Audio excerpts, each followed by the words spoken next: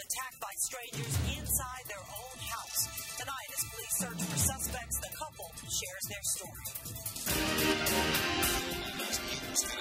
Wcnc News starts now. Good evening, I'm Sonia Gann. And I'm Chris Justice. Both the victims in this violent home invasion are in their 80s. As you can see from this video, their age didn't stop the suspects from going after them with a metal pipe.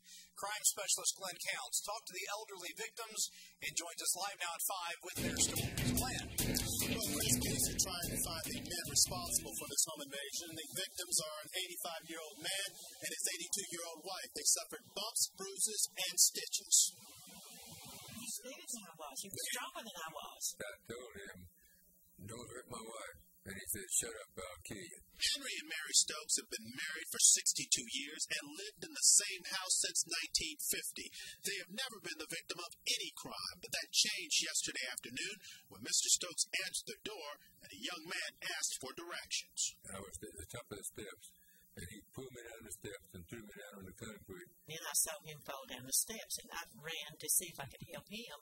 And as I got to the door, the other one came in and pushed me back into the kitchen, flat down on the floor. The couple got robbed. Before the suspects left, one of them hit the elder Stokes on the head with a pipe. He needed stitches, but thankfully he didn't get a concussion.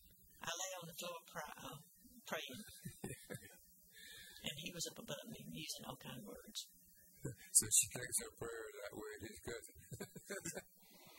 Well, the couple feels lucky to have survived, and as you can see, they're in pretty good spirits given everything that they went through. Now, of course, they'd love to see an arrest, but unfortunately, neither one of them got a good look at the suspects. Reporting live from the Law Enforcement Center, Glenn Counts, Carolina's News Connection.